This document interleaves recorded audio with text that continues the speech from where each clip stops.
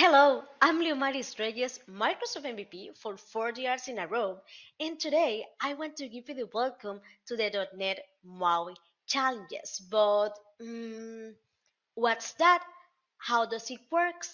These are different type of challenges in which we will be exploring about .NET MAUI topics. This will be launching periodically, and the most important goal of that is that you will be able to continue practice and continue growing up in your .NET MAUI career. So join with us and let's continue learning about .NET MAUI. But what about the challenge structure? Each one of the challenge has exactly the same structure. This one is composed by three important points that you have to keep in mind. The first one is the statement of the challenge. You will always see an image which will be giving you a description of what the challenge expects from you.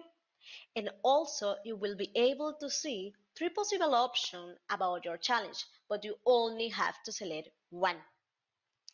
The second point is the solution. In each challenge, you will have the option that solve this one. It will be hidden so that I recommended you first to analyze it and then click it to see the correct answer with its respective explanation. And finally, the static resource. Once you see the correct answer, each challenge solution will be having an static resource so you can delve into it and continue studying about this topic. The challenge for today is about Telerik Barcode for .NET MAUI, which is a control that allows you both generate and show different type of barcode. So that's why today we will be learning about the different type of barcode that we have available. As you can see here, we have a portion of code which indicates you a specific barcode.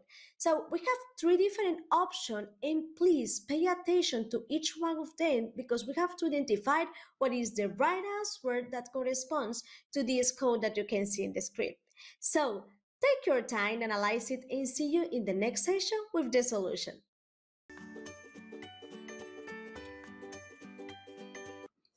Do you already have the answer? The right one is the option B, but let's explore each one of them. The first one is a 2D barcode, but this is specifically a QR code, and that's why it's incorrect.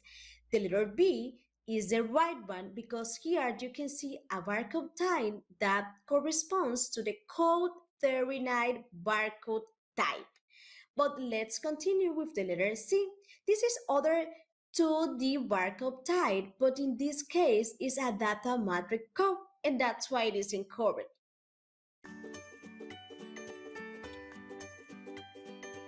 Do you want to continue studying about this amazing control? Yes, I know.